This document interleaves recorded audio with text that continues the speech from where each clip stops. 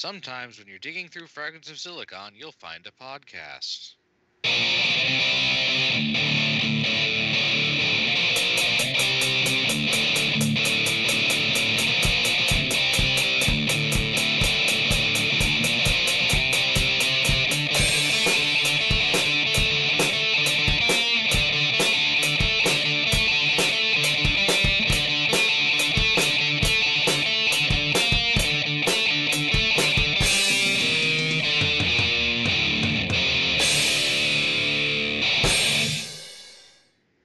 All right, welcome to the first installment of the Fragments of Silicon, the European interviews for the season. Well, I guess in this case it's not really European because our guest is from Seattle, if I'm recalling correctly. Um, anyway, this week we are welcoming Christopher Floyd of Pillow Castle Games. Hello. It's good to Hello, be how you doing this morning? good. Sun has still not fully risen in Seattle. It's actually pretty dark. Duly noted. Uh, Anyway, how we'd like to get started is to get to know the person behind the game studio, what have you, and we do that by asking this question: what got you interested in video games, both on a personal and a professional level? Um, I guess it was one of those things where growing up, uh, I was a kid during the Sega Master System time. I grew up in Europe, so I guess being on the Europe time probably is a good idea. Um, and yeah, I loved playing video games my whole life. Always found them super interesting. Kind of seemed like the most uh, interesting medium to work in. Um, and then as time went on, I'd spent so much time doing it that it sort of seemed like I should just do it for a job. So that's how it ended up happening. Like, a fairly common pathway. How long ago did you arrive at that particular conclusion? Working in the industry. Uh huh. Um, let's see. It began in a little bit of like a crossing of a threshold kind of thing. I started off doing blogging.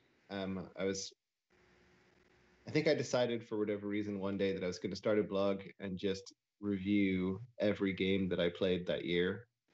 And, as with like all good blogs, I think I did it maybe 3 times or something. But I ended up working with a website called videogamewriters.com, um, and did some writing for them. And then I ended up doing like a Sunday column where I was interviewing uh, predominantly independent game developers and posting interviews with them every Sunday. And um, then that eventually morphed into me doing some writing for other places. And then during that time, I started working at Vicarious Visions, which is like a Activision studio in upstate New York. Mm-hmm. Uh, and I worked for them for I think around a year, give or take. Uh-huh. And while I was working there, I helped organize the Boston Festival of Indie Games um, that I think still exists. I haven't been on the East Coast in so long, but um, helped organize that for 1 year. And at the same time, or shortly after, or shortly before, I started helping out with the Indie Mega Booth. Mm. And I ended up leaving Vicarious Visions to join the Mega Booth, and I worked there for about give or take 3-4 years. Um, and then while I was working there, I actually ran my own podcast called the Indie Megacast, Mm-hmm. and um, what was I going to say about that? Oh yeah, and then while I was doing that, I also set up a co-working space for game developers in Seattle. It's called Indies Workshop, and then after 3 or 4 years, the Mega Boost stuff, I joined Radial Games, which was like a VR focused studio based in Canada, but like all indie studios, everyone's kind of everywhere. Um, and yeah, worked there for about a year, I think, and then shortly after that, I started working on Superliminal. That's my entire life. Wow. So yeah, a lot of gravitation towards indie games. I'm noting in that resume. Yeah, that was certainly. I mean, I think it works in two ways. One, one like smaller teams and independent teams are easier to get in touch with Hmm. and get speaking to. Um, I guess three senses. That was one. That was not the predominant reason. Two was that I just thought like especially at that time, like that was 2010, Hmm. give or take. And the independent scene was just insanely good. That was when like a lot of the studios that are now huge were just kind of starting to show off cool stuff. Like I think Bastion was out sometime around then. Um, and the other part was that I thought it was kind of the like as well as enjoying the games. I used to play music in bands and stuff, and I always kind of liked the DIY aesthetic, and I liked the idea that um, it was all kind of people just doing stuff that they wanted to do, and it was like a little bit. I think it probably still is a little bit more creative than the AAA side was, um, and yeah, it seemed like a cool place to be, and it remains a cool place to be. Indeed, yet like I'd say, outside of your stint at Activision, you certainly are um, very active in the scene, whether it be on the writing side, the display side, or now the development side. Mm-hmm. And I suppose narrowing in on the development, what attracted you to Pillow Castle? Um, so basically, I let me see. trying to remember how this all falls together. So about a year prior to me working with them properly, two of the developers were working out of my co-working office, Hmm. um, and I knew one of them pretty well, and the other one had been there since like for like 3 or 4 years at that point, and then one had just joined in the last year, and I noticed that they were kind of having a bit of a rocky time uh, getting it made. And with these things, like sometimes I think these things just resolve themselves, and you kind of want to like keep an eye on things, see how it's going, but it's also like it's not your place to get involved, right? Um, so I let it sit, and it would become like a topic of conversation in the office every now and then that people were kind of confused why this like really interesting premise for a game like kind of seemed like it was a little bit stuck. Um, and then one night I called Albert, who's the game director, over to my apartment, and we had a bit of a chat. And I sort of said, um, I want to work with you like for like a month, and just try to help you get stuff back on the straight and narrow. And if it's good after that, I'll work with you longer. But this is like a no pressure arrangement. You don't have to pay me or anything. And he was like, okay, that sounds good, because I think people like it when you offer to do work for no pay. um, at the end of that month, like we just, I kind of helped him streamline a lot of stuff. Like I think just my general experience was higher than the rest of the team.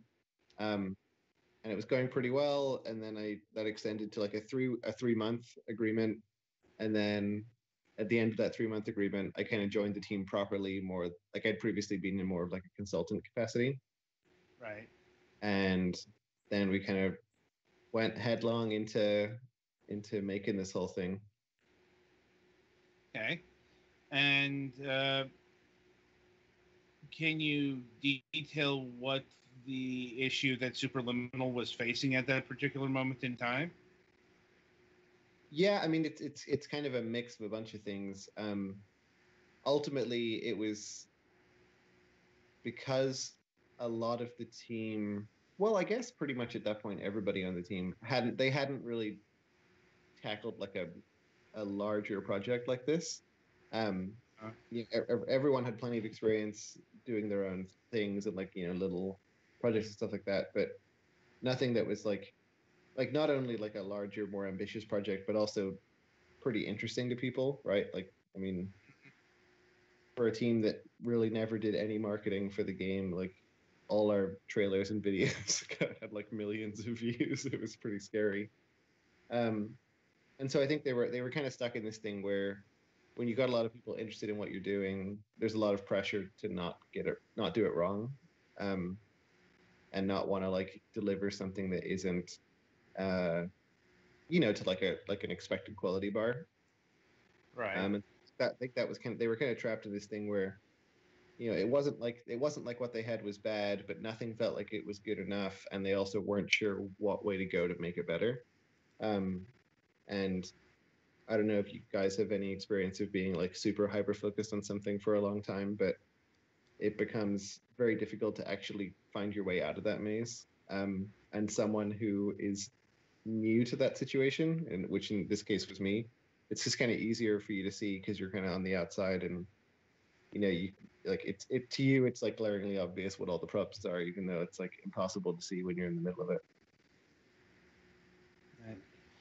I suppose to answer the question, I mean, us, I can't think of anything that we would be hyper focused on, but we've certainly heard the story before by Mm-hmm. developers. Because, yeah, um, work on a project taking a long time and just being ensconced by it is a fairly common prerogative, especially on the indie scene. Yeah, I think so, and I think like because it tends to have less of a focused schedule, it's easier to get mired in that stuff, I think. Mm-hmm. And well, how long was Superliminal in development for? Oh, it really depends how you slice it, but somewhere between 7 and 5 years. I gotta say that's certainly a bit of a development cycle. Yeah, it's a but long time. but I'm assuming this is just not straight. You all were just making the game kind of development. Exactly. Yeah, I mean the way it divides up is, um, Albert, who I mentioned, the game director, he started working on it as a student project when he was at Carnegie Mellon, which I think is in Philadelphia. Is that right? I guess it doesn't really matter. But uh, he was there, and by the end of the project, he kind of thought it was pretty interesting, and everyone was graduating and all that kind of thing. So he kept the project. Everyone else moved on, and he then started trying to figure out how to turn it into a real thing. Sort of slowly amassed, one or two different people, and everyone worked on it in little bits and pieces. Um, I think the guy I knew, Logan, who was our other designer, I think I think he joined it in something like 2015 or 2016. Um, and then I kind of watched them working on it, and then I think I joined it in early 2018 or late 2017, something like that.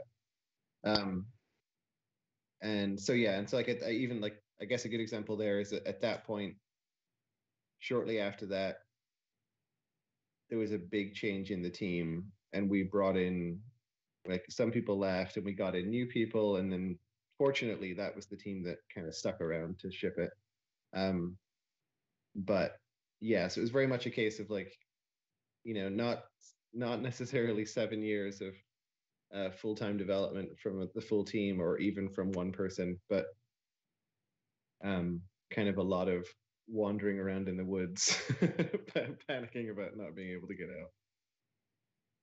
I can certainly see. And what was the thing or things that ended up unlocking the project, as it were? What drove the development forward at long last? Yeah, that's a good question. So I guess it's kind of a mix of things, but the first kind of motivating factor was running out of money, which is always good for like putting a fire under stuff. Um, but when I joined, again, I think because I had a little bit more experience and had worked on, like when I worked at Vicarious Visions, like, that was a team of like 200 odd people. So um, I was kind of used to being part of like a larger machine and figuring stuff out. And um, we kind of I kind of introduced a lot of like structure to the project and like finding ways to take what was there and make it feel like a more cohesive whole. And then also like finding those new people for the team really helped because like one bringing in fresh eyes on the stuff was great because they just had all these really good ideas and like Steve Allen, who was the art director on the project, when we hired him, like he is like an insane uh, career history, but like the most significant thing for us was that he'd worked on Bioshock, um, and the way, like I honestly think it was like something like within like a week or two of him joining the team, he'd like built out this really awesome, like a thing which we ended up not using at all, but it was just like it was such a great visionary piece that we were like, okay, this is gonna be fine now. Like this just looks so neat. And I mean, I think it comes through a lot in the finished product. Like it just looks great. Good to hear. Good to hear. So, how many people ended up working on the, let's say, modern or finished version of Superliminal? Yeah, I like modern as a term. That's funny. I guess it was something like I mean, the full-time team was 5 people. Mm-hmm. And then we had some people coming in on various things, like our friend Alex, he helped towards the end for like a month or two. Phil joined the project shortly before that, and he's one of the ones who's still pretty active now, that even after we've shipped, because he's just an incredibly smart engineer and fixes everything for us. Right. But yeah, day to day for like those kind of final 2 years, it was me, Albert, Logan, Steve, and then our other artist, Ryan Sanderson. Mm-hmm.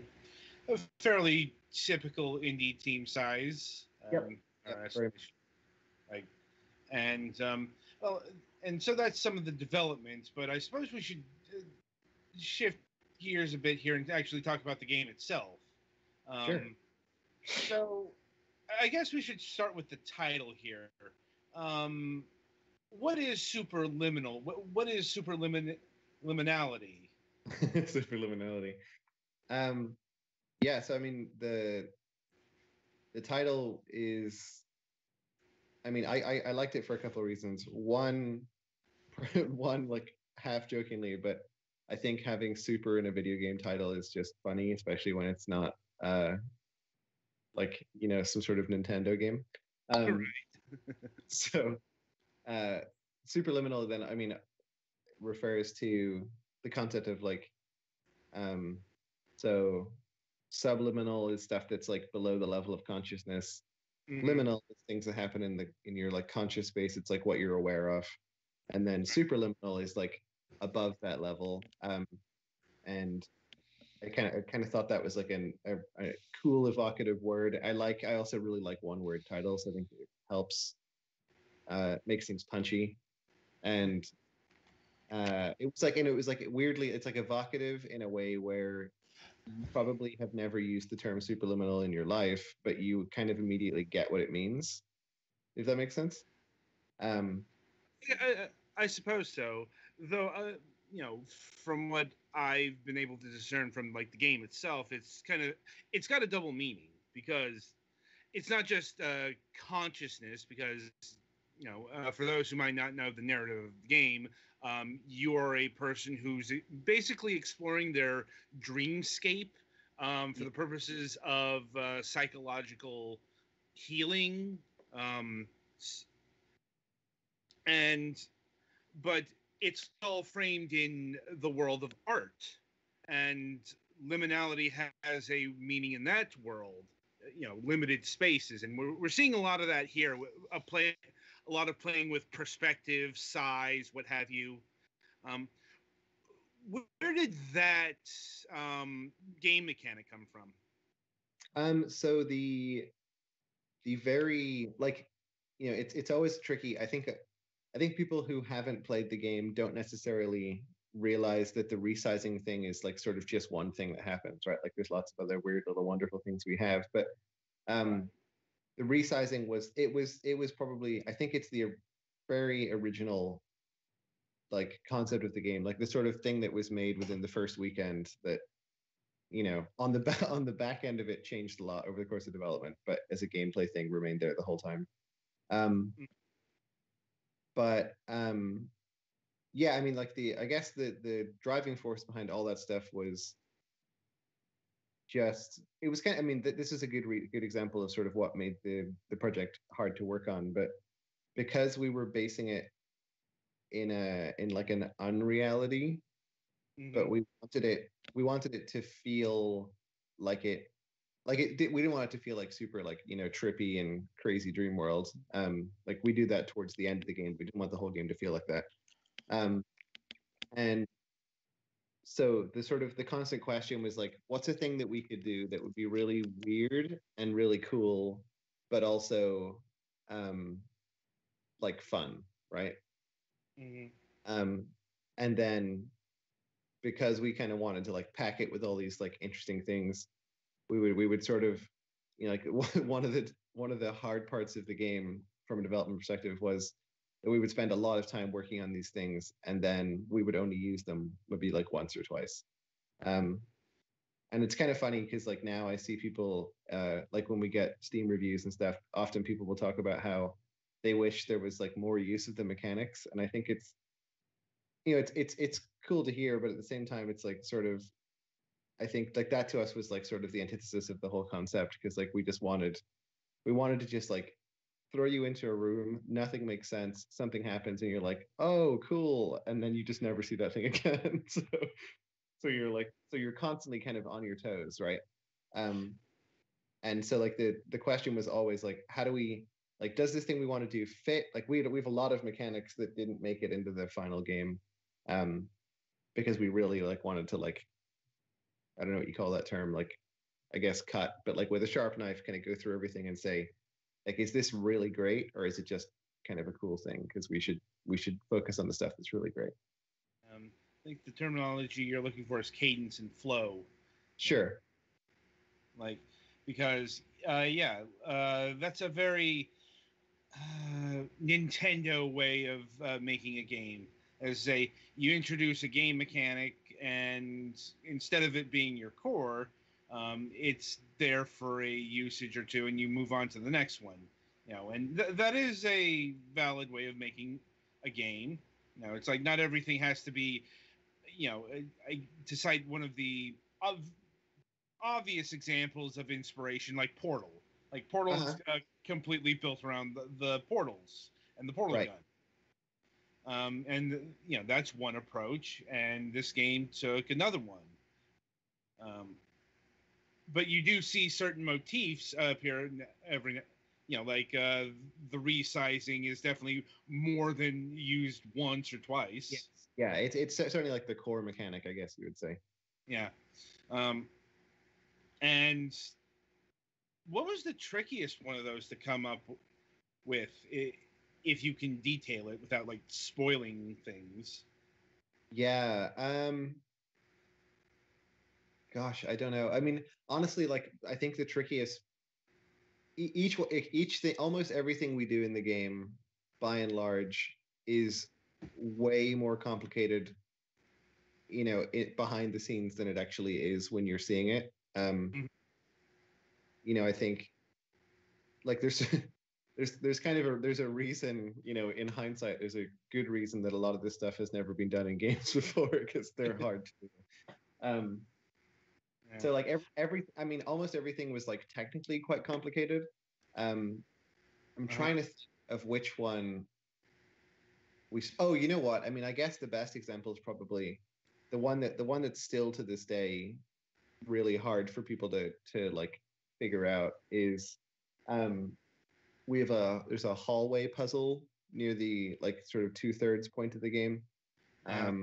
When you're coming, you come to like a fork in a hallway, and you can go left or go right, and the hallway is numbered, hallway 1.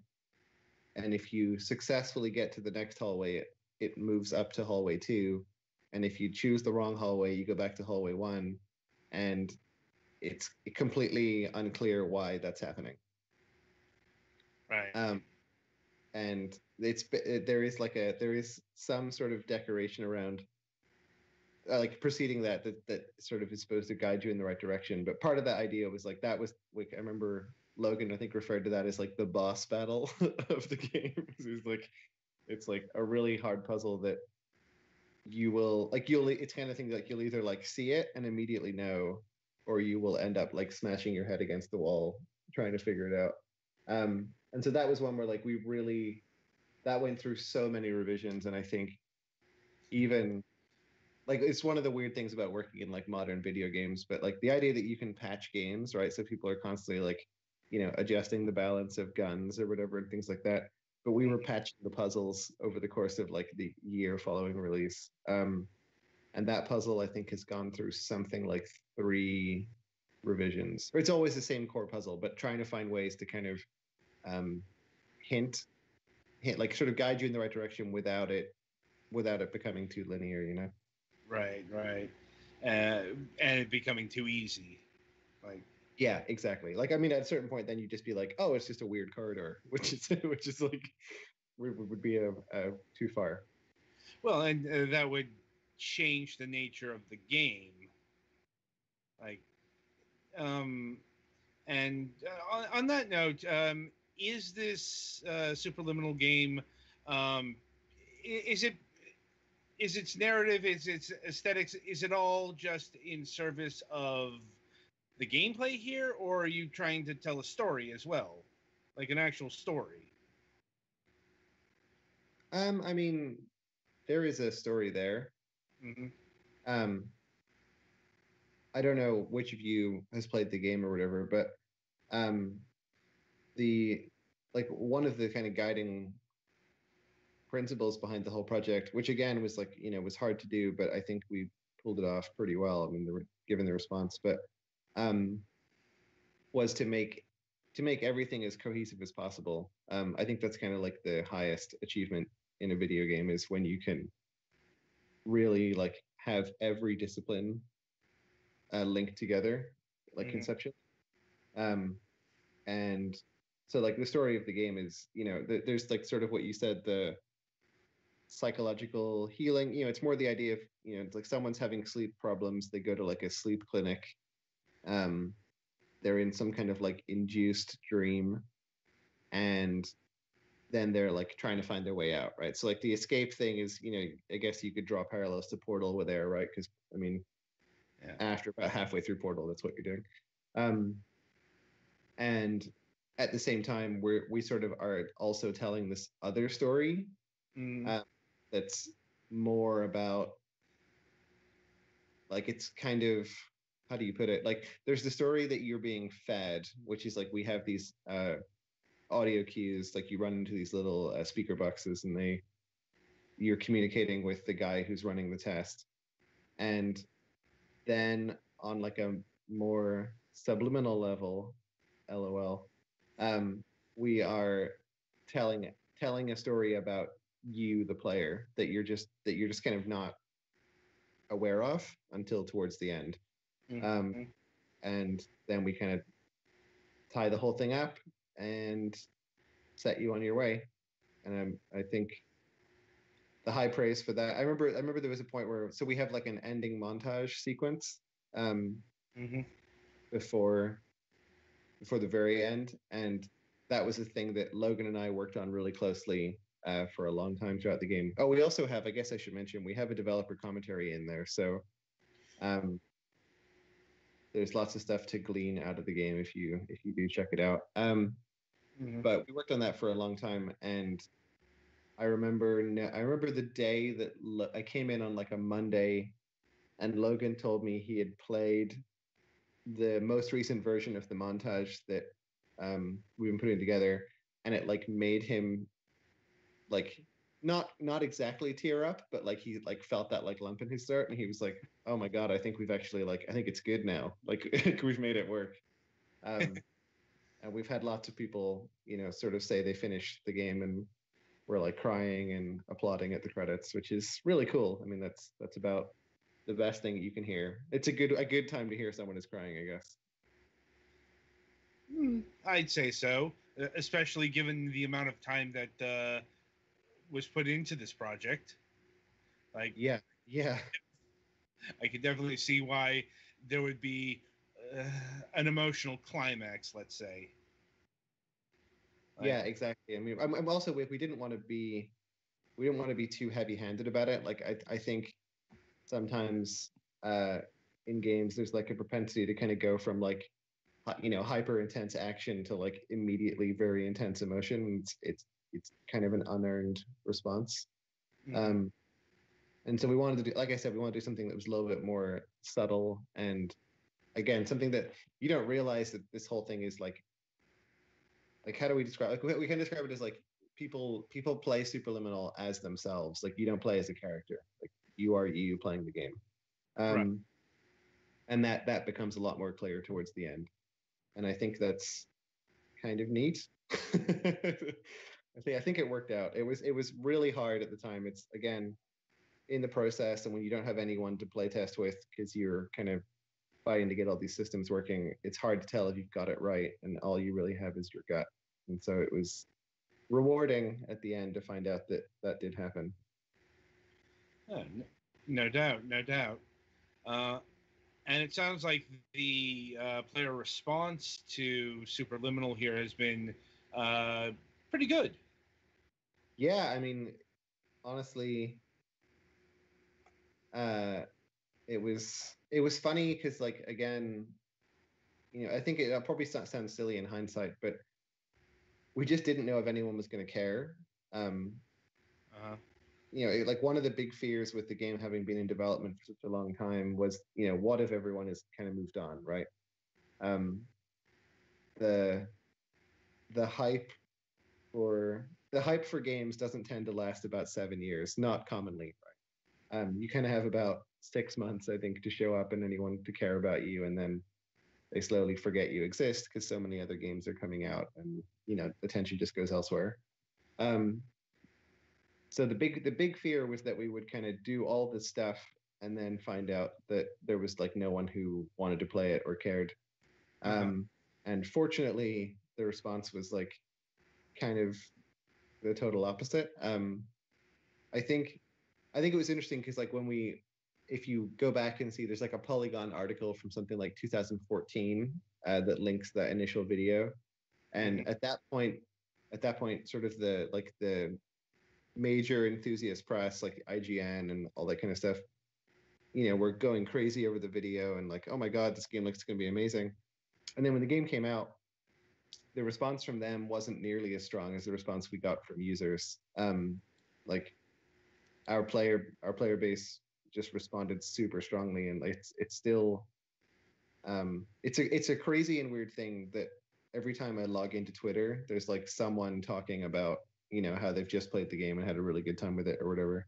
Um, and that's like so uncommon, in unfortunately in the with the amount of games that come out these days, it's so difficult to stand out, and we didn't assume we would have any more chance than anyone else. So it's nice that it worked out, although I have no idea how we cracked the code. So. I think I can offer some insight. Like, um, you're this game is walking a very tight rope that I think ultimately it succeeded. Like, it's definitely familiar.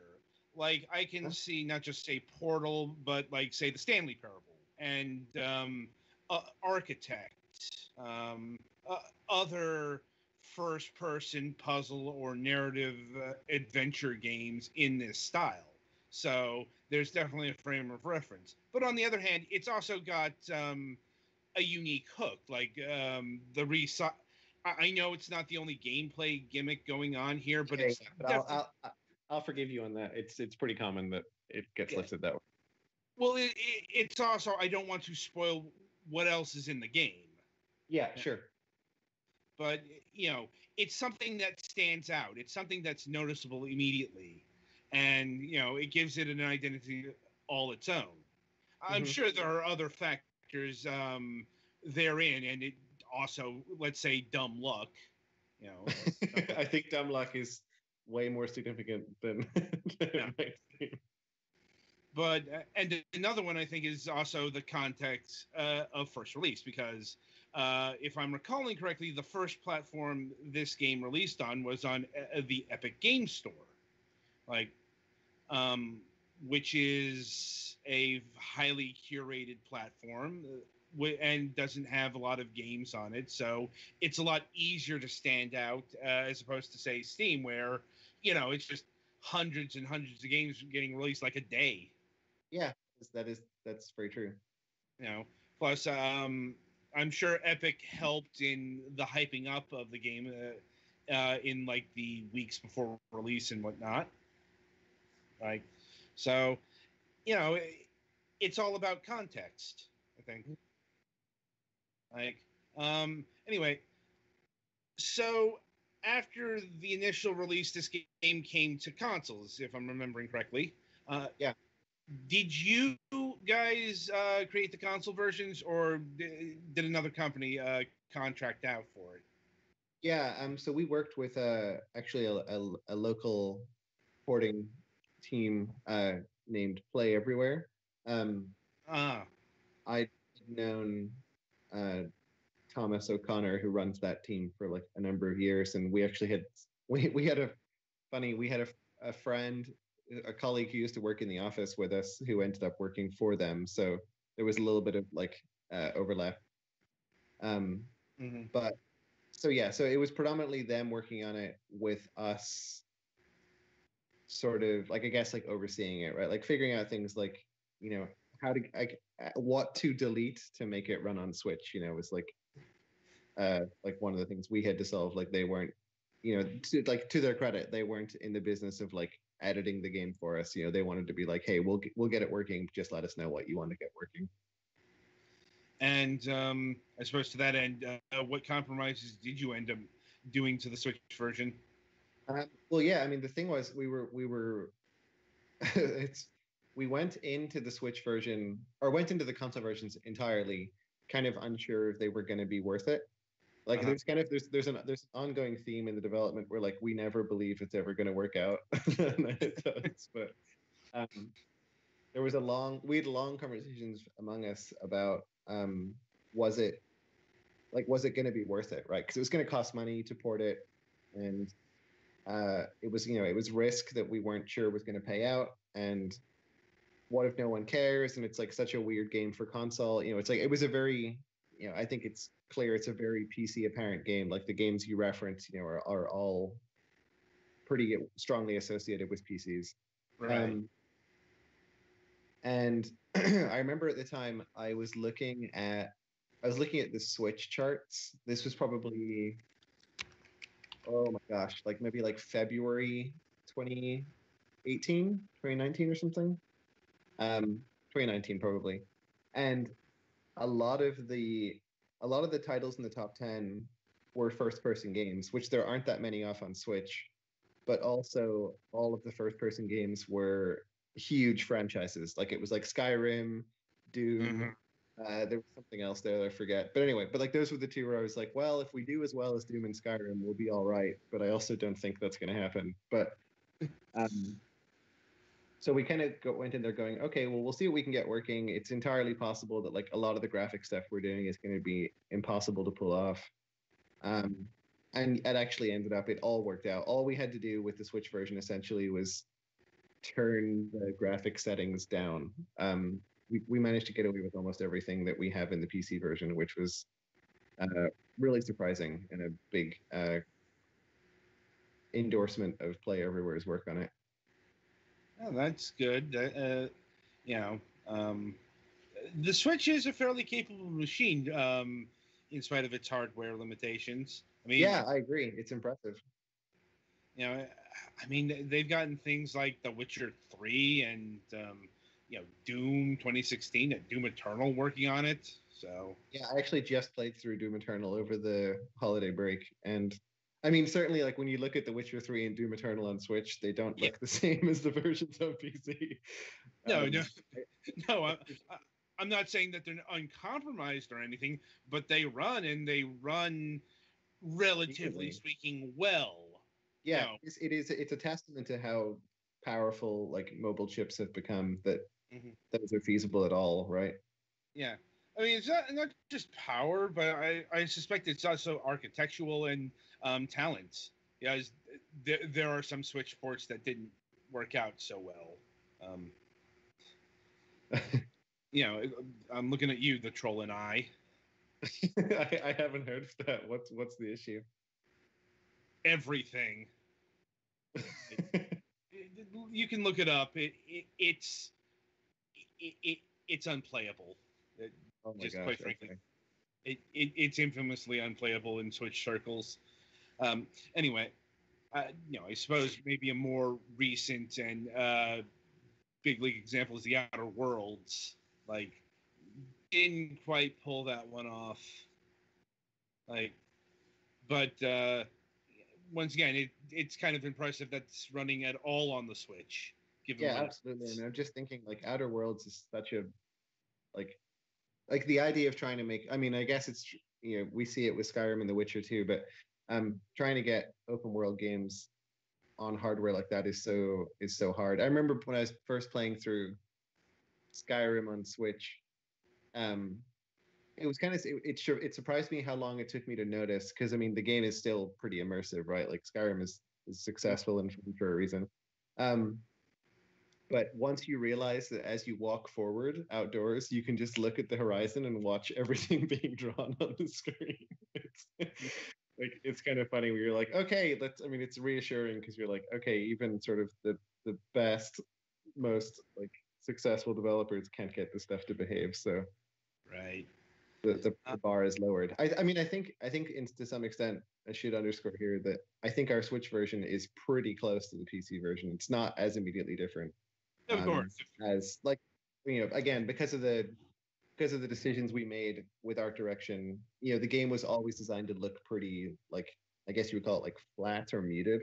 So we didn't have to worry about like I think the big one I remember seeing with The Witcher 3 was the difference in the water, how the water looks. Right. Um, and again, it's incredibly cool that they got it on Switch at all. But when you're looking at the two side by side, one of them is clearly a prettier version. Yeah. It's also something like Superliminal here is very, very linear, very corridor based. Ultimately, it's just not as resource intensive. Exactly. Yeah. Well, and the thing is, like I said, the resources that we're using are all gameplay based. Like whenever you're holding an object, there's like a lot of stuff happening every single like microsecond while you're holding that object. Right. That when you're I don't know holding a sword in The Witcher or whatever, it doesn't really matter as much. Mm-hmm. At any rate, so how successful were the console versions ultimately? Pretty successful. I mean, we were the number 5 game on Switch that weekend we came out. That was actually, I mean, over the holidays. Pardon me. Over the holidays, we had an email from Nintendo to let us know we were one of the best-selling games that they had that year, and they made like a little art graphic for us. Uh, like, I mean, it was crazy to look at. I'm looking at the graphic now. We're like alongside, Hades, Among Us, which you may have heard of. um, it was crazy. I mean, it's the response was way stronger than we expected, and I mean, we were very happy about it. But then it also like all of these things constantly felt like they were like you're sort of waiting for the gotcha moment, and then this Right. was all leading up to the Steam launch, and we thought, oh god, this is going to be the one where, like the one that we're kind of most scared of is going to end up being the one that doesn't work, And again, the response was pretty mind blowing. Hmm. And now, if I'm recalling correctly, the Steam and is this game on GOG yet? Yep, it is. It came out day and date with Steam. Okay, yeah, that came out in November, which is a very busy time. And again, like that's a good example of um, when we were planning the release with with Epic, we wanted to be out by November. I think that, I mean, there were good reasons for it at the time. And to be clear, Epic had they had no involvement on it. We were just planning with them. Right. Because obviously you want to get like you were saying, you want to find a week when no one else is launching, and so they can give you the attention that you want. And I think at that point we were between, oh God, it was something really scary. Like the Star Wars game from Respawn was coming out the week after us. So like we shifted our date up a week, which kind of sounds like not a lot, but when you're scrambling to finish the game, it's pretty scary. Right. So we launched into that November period, and that went really well. Like I think we were top 3 or top 4 on the Epic Store for a while. And then like it's something I keep saying to people. I'm like, never, like, firstly, never launch your game in November, and secondly, don't launch it twice in November either. But like then we got like a year through, because I guess also you can then draw a parallel to like we launched on consoles in July, which is again like traditionally the sort of quietest time to launch a game. Like everyone's waiting for the holiday period, right? Right. And then we launch on Steam. That was in the 5th of November, I think.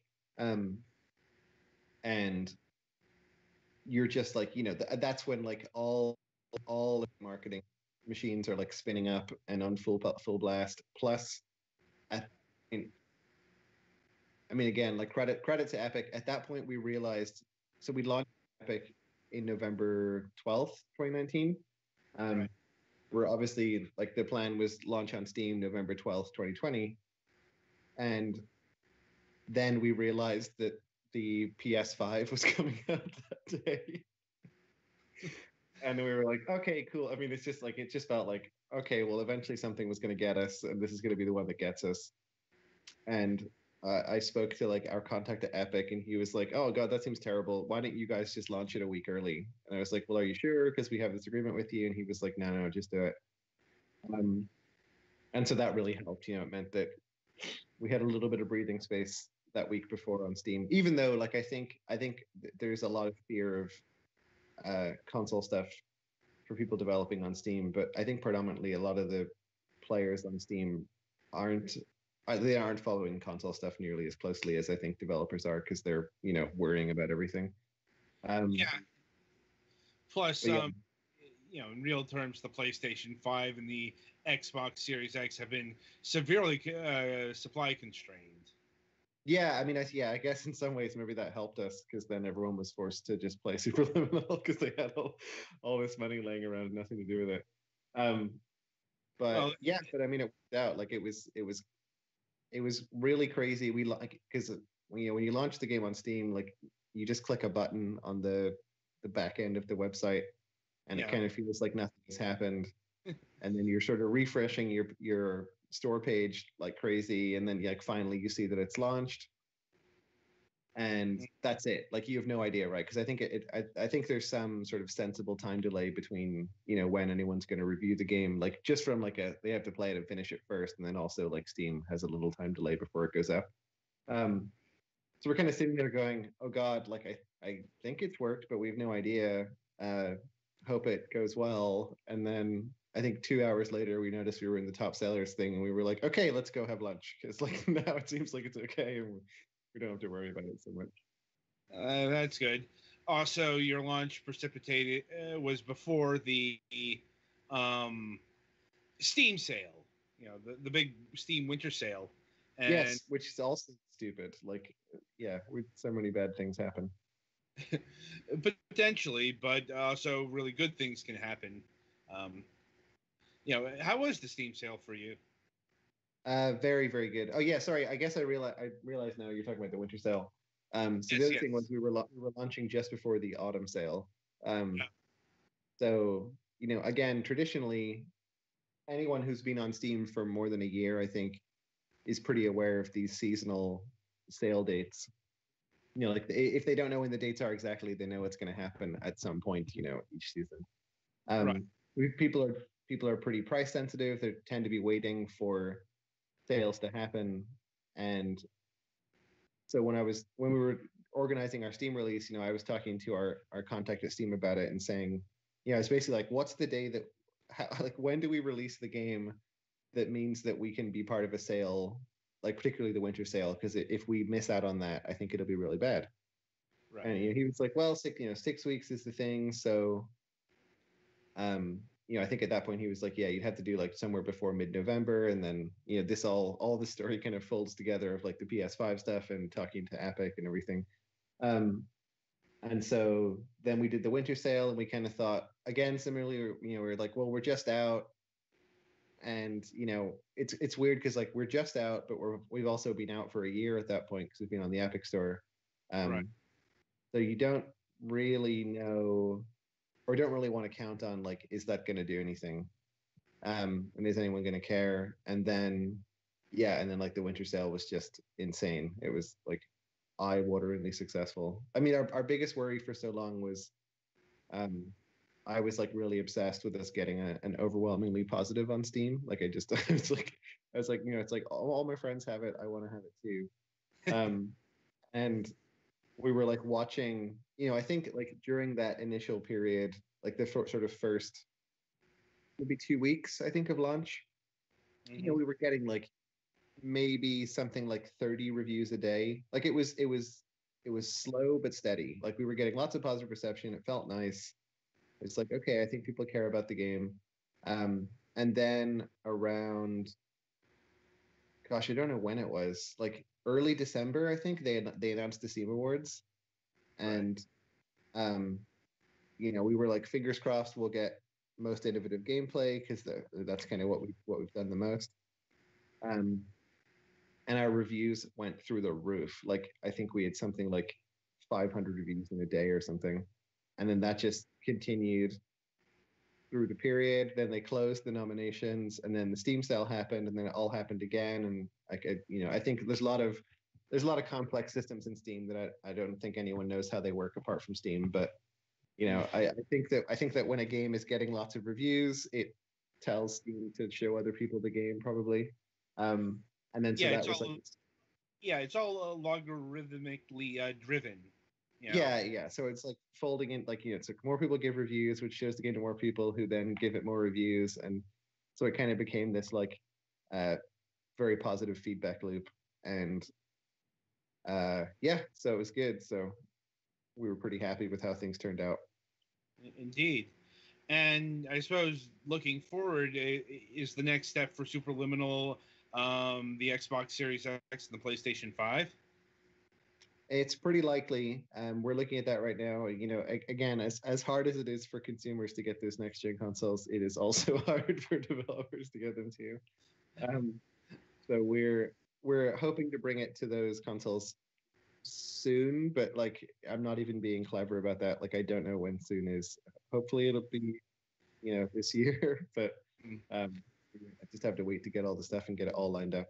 I think if I remember right, I think it works automatically already, but we kind of want to provide some like sort of graphical improvements and things now that we can take advantage of the extra power. Right. I mean, I'm wondering how much of the extra power that Superliminal can take advantage of, because it's a first-person puzzle game. Like 120 FPS, it isn't probably going to improve the puzzles all that much. I'm sure it could look nicer, but again, it's stuff that can seem surprising, but like I said, there's a lot of stuff going on in the back end of the game that is all very like physics based, and so more power in the console lets us do. It gives us an easier time with how that stuff works. Like there's, as with all these things, like the console versions are like slightly reduced scope versions of what's happening in the PC version, because in a PC we just have a lot more to play with. Right. And I suppose my final question for you is, I don't know if you can go into it, but do you have any ideas beyond Superliminal? Like, you mentioned a whole bunch of cut concepts. Yeah. You know, would you be looking at a Superliminal 2? Yeah, maybe. I mean, honestly, right now we have no idea. We uh, the sort of the time window between probably, let's say, a month before launching on Epic, so like October 2019 until December of 2020, which is, what is that, like 12, 13, 14 months or something. Um, it was such an insanely crazy amount of like time and work that right now we're we're predominantly focused on like catching our breath and figuring out what we want to do next. It would be remiss of me to say that no one's discussed the idea of a superliminal too. But also we I would like to think it comes through hopefully in the game, but like we are very like idea focused. Like we have lots of like things that are like the last 3 months maybe of the game's development was focused on trying to stop thinking about other things you wanted to do and just like finishing this one, because towards the end you're just like, oh man, I want to do literally anything else. Like I'm so tired from working on this game. So um we're we're unsure what will happen next, but I would be very surprised if we never do anything again. Let's put it that way. Right. I get what you're saying. And now I'll see if my colleagues here have any questions for you. I think I'm good. I've been playing the game live on the stream. It's interesting. I'll give it that. Thank you. Uh-huh. Any questions from you, Petty? No, not that I can think of. All right. All right, then. Yeah, I guess that's about it. So, Chris, I want to thank you for taking time out of your schedule, especially given your location and the hour. No problem. This is no kidding the earliest I've gotten up this year. So thank you for that opportunity. I'll note the year is only 15 days. So, there are plenty of opportunities, going forward. But we'll see. Anyway, so the game is Superliminal. It's currently available for pretty much every available platform.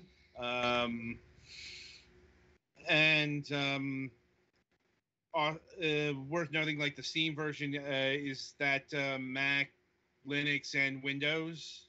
Correct. Yep. It's Linux. The only place you can get it on Linux is Steam. It's PC and Mac everywhere else, and I think that covers it. Yeah. Yeah. And it's currently retailing for $20. You can also get the soundtrack on Steam for $7.99, or a combined package, $22.38. Thank you. That's good to note. So be sure to pick it up today. And if you enjoyed our interview today, be sure to subscribe and click the notification bell. Do all the things you got to do to keep abreast of things. Anyway, that'll about do it for this installment of Fragments of Silicon. Be sure to tune in for our Sunday reviews. And until then, I shall wish you good gaming.